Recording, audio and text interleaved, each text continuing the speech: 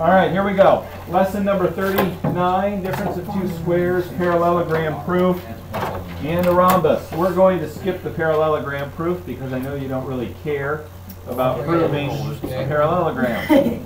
So, yeah. Work date like today? No. Tomorrow's a test. So, difference of two squares. What is that equal to? 0. If you have one square and you take the square away, you have 0 squares. Okay, next lesson.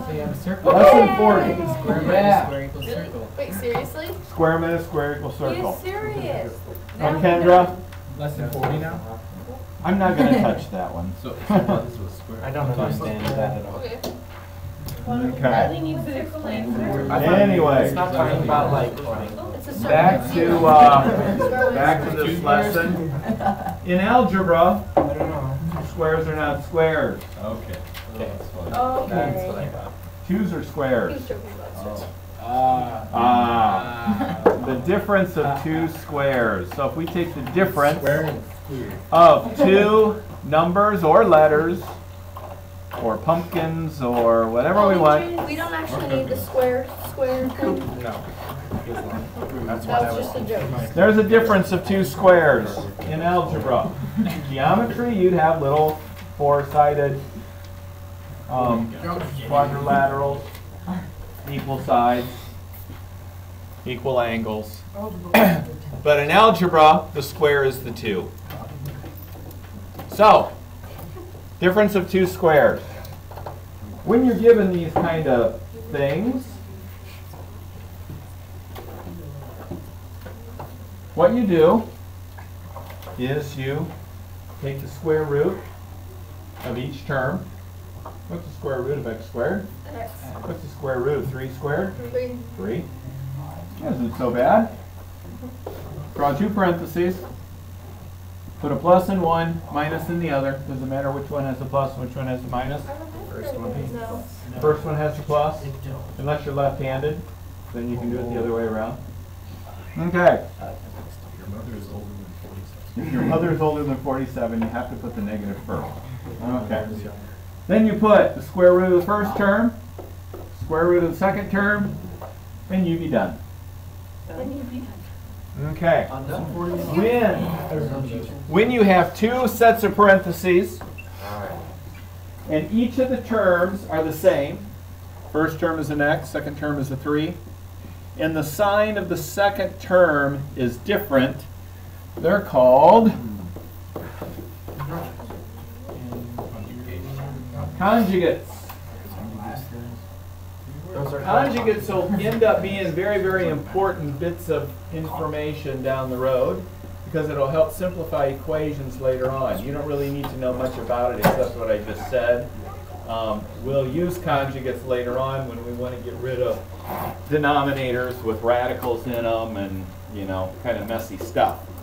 When you multiply two conjugates together, go ahead and do the FOIL method on x plus 3 and x minus 3 and see what happens there for me. What conjugation does is it eliminates your third term, it squares your last term, squares your first term with a minus sign in front of it. Okay, so again, later on, that'll be very important as far as simplifying equations because you can make, if you had a problem like that, that's not very simplified. But if you multiply the top and the bottom by its conjugate, I'm actually multiplying it by what? 1. 1, so I'm not changing the value. But what happens here? What is the square root of 7 times the square root of 7? 7. X times x? X squared. That ends up being your denominator now, which is a lot easier than having square roots there. So later on, I guess, I'm not going to teach you because I just did, the purpose of conjugates. It helps simplify equations. But then wouldn't your top be more complicated? Before x. We don't care. We're trying to get rid of that thing down on the bottom because you can't have a radical in the bottom. Look at that. So, Alrighty. So, if I give you something along the line of that there,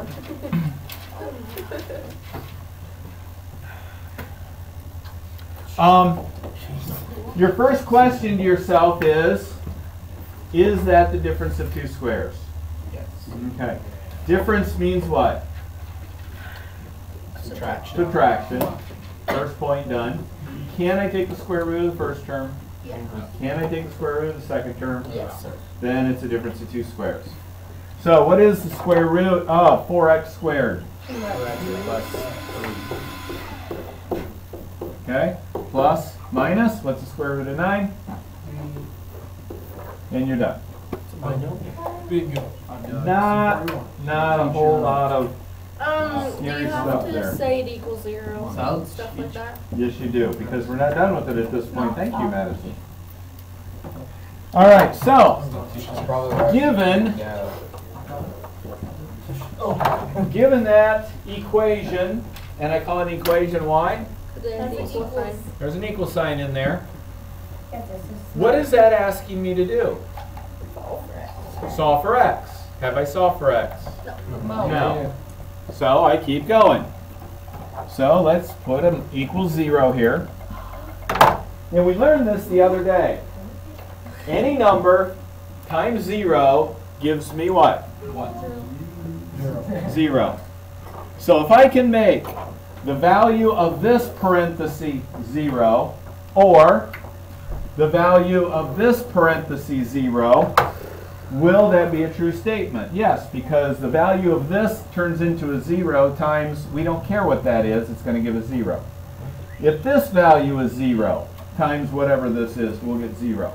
So in order to find x, we have to find a number, multiply by 2, and then subtract 3 equal to 0 for this one. Then we'll know what number makes this whole black box here equal to 0. So we need to find whatever makes 2x3. We need to find what makes that 0. 1.5. Once we find that, then that's one of our values of x. So we add 3 to both sides, divide by 2. And in order for this to be equal to 0, if we put a 3/2 here, we should get 0. So 2 times 3/2 is 6 over 2, which is 3, minus 3 is 0, so that works. What'd you do? You added 3 to both sides. I just put, for which one? Circle the I don't For You this add one? 3. I add 3 to both sides, and then divide it by 2 to isolate the x. And then all I have to do is put that in here and see if that parenthesis is now 0. If it is, I did it right, Jess. Wouldn't x be 3 because 2 times 3 is 6? Oh, no, sorry, never mind. My brain's working. Sounds like I got it it. is. It's because Monday. you said I got it. you Wait, were wait. mine. 6 minus 3. That's not going to work. Never mind. All right. So, in order for this parenthesis to be 0, I had to put 3/2 in there for x. In order for this one to be 0, I do the same thing.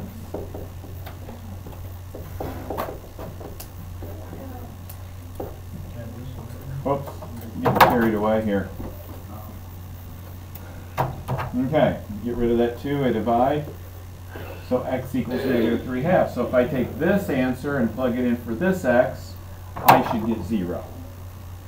So I have two numbers, two answers, that will make that a true statement. Again, why do I have two answers? The number of the highest exponent is how many answers you have. Okay, so bonus claps. What is that called? What is the highest exponent in an equation called? alpha exponent. I have it. Alpha. I wrote it down over here. Oh, no, I didn't write it down. No, that would be the little number that goes in your square What root lesson was sign. that? I just said high. I don't know. I asked that question. Now I'll see if I can remember what it's called. Yeah, you said it a few days ago. Yeah. That's English. A verb. It's a multi-word. It's the highest. The degree of the equation. So the degree of the equation is the highest exponent in that equation. I was just about to So the number of answers is the degree of the equation. Okay, so 81 x squared minus 25 equals 0. I want you to find x for no. Yeah. No, not really. No? Okay. Okay, so parallelogram proof, bottom of page 177, some things we've already talked about. Sorry, skipping parallel. As far as a parallelogram is concerned, let's review some of the truths about parallelograms. We're skipping the proof part of it. The sum of the opposite, or the sides of the opposites are equal to each other. Yes. So, I'm going to take a parallelogram, After this. and the sums of the opposite side, or the sides opposite each other have equal lengths. What else did we say about parallelograms? The up and down sides equal 180. The up and down sides, Like one side, the right, both angles on the right. adjacent sides equal 180. The lengths of opposite sides are the same. Somebody had mentioned at one time about these diagonals. What did we say about diagonals? They bisect each other. Okay, that's all they do is bisect. Because notice this angle and this angle are not the same, so they're not perpendicular bisectors. They don't form 90-degree angles when they bisect. They can, but they don't have to. Would it still be true that the opposite are the same? The opposite what? Angles. Opposite angles are the same. No, I mean of in the the X. X. In the X. Like So, your top arc right there. like this one? No, no, no. In the middle, where you Here? have those. Yeah, That one and then and the blue one. yeah. Are they? Why would they be the same? Because Because it's a straight line and stuff. Give me a good reason besides they're a straight line and Because they're stuff. almost Vertical angles are congruent. Opposite, that's what vertical is. They're congruent because of that. So yes, you're right, they are. And then the green and red would equal 180. How about this one and this one?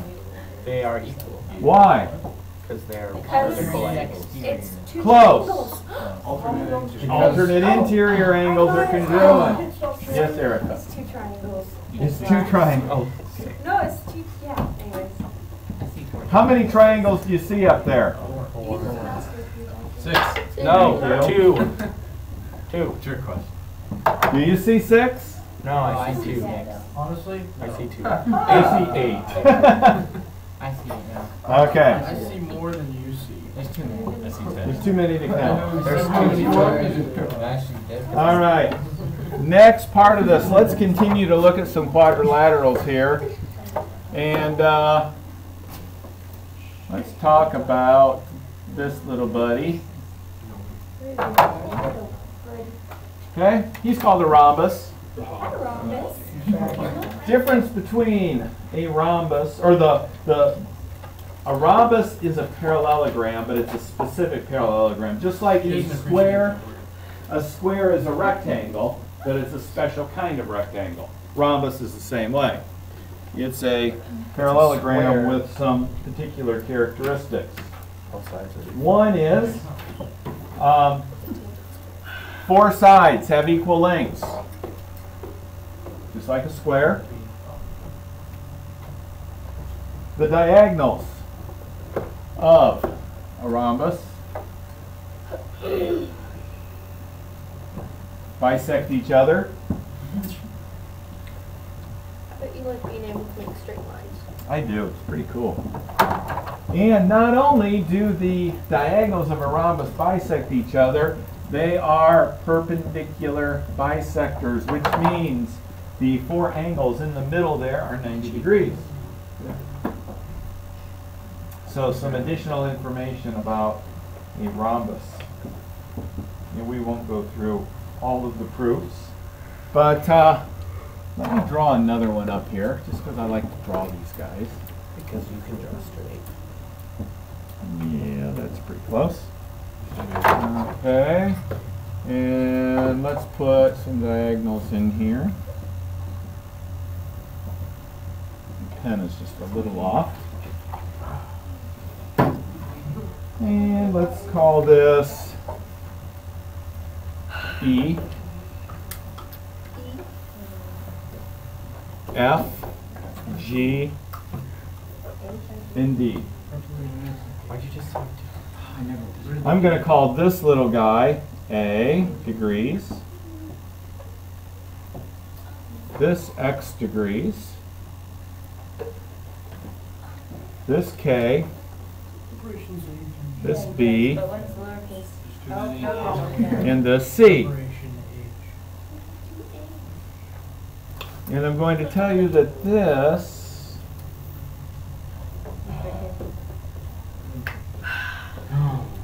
is 280 degrees. I understand. Okay? I can't see the board. 280. 280. It's really hard to write that small. Yeah, my 8 doesn't really look very 80-ish, does it? Looks like it. There, is that better, Zach? That suits me better. Good. Glad I could help. Suits my. All right, so what I'm interested in is you finding X, A, K, B, and C, given that bit of information. want us to do it? So, let's look at this and do it as a class. You'll have plenty of time to enjoy yourself doing this as homework, so don't be too discouraged. You will get to do these. I wonder if there's a faster way to do this. Okay.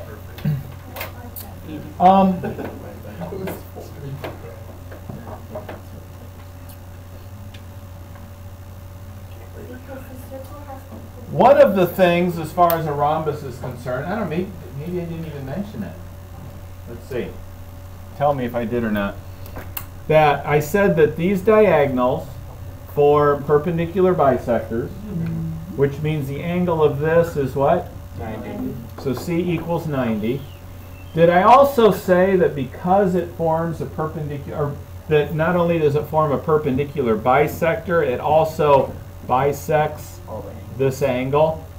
So this measurement and this measurement are equal to each other. Did I say I that? already, No, she didn't what? say it, but It makes sense. You already knew it because you're just so smart. I just We're so assuming, smart that which I isn't always already good. know. All right. So, given that C is 90 degrees, does that help you find A? What do we need to find? Yes. Yeah. No. No, it doesn't. It doesn't do anything to it. Oh, the C, no. 280 must be beneficial somehow because it's the only number I gave you. 360 minus 280. Okay. And then it's in half. and then- Then what's left? So Elias is just like tearing through this whole thing and figuring out that this is 40 and this is 40. How did you get that, Elias? Because 360 minus 280 is 80. Okay, so if he would have continued this circle, it would have been 360, which means this is 80 degrees. I need you to pay attention here. This is 80 degrees, and because Erica said that this is a angle bisector, X and A have to be the same. Well, if this is 80, then X has to be 40. and A has to be 40. Okay, so A is 40 and X is 40. How about K? Oh, It's 40. Would X and A They're all the together and All the K and B Where did- equal? well, it's 180. a triangle there, and we know the angle at the top, which isn't mentioned, and we No, know that A. goes to the side. You know, that's 90. Oh, wait. Yeah, and that's not 40. That's 40. Okay, so- and Adam said K then is what? 50. Could it also be, could X and A and K and B equal 180 together? Because it's like half of the angles and the thing together equals 360. Wait. Well, in a parallelogram, adjacent sides add up to 180, so yes. Okay. And then that would equal 100 and then half 100 is 50. So how, you found K is 50, so that means B is what? 50. And Yuri said C is 90. So not really a whole lot of math in order to figure that out. Wait, why did we need to know E, F, and G? That was just the name of Those the are just the name of the rhombus. Wouldn't F equal A though? So F would be 280 too. equals A. F equals A plus X. F is the inside angle. Because it's the exterior. F is here equals A plus X. No, the outside. Oh, it's the outside. Oh, that's a reflexive angle, which is this. Yeah, so those it would would be equal equal. 280, and then you can Yes. find. No, you can. Yes. Yeah, you could. You subtracted 100, so it would be 260.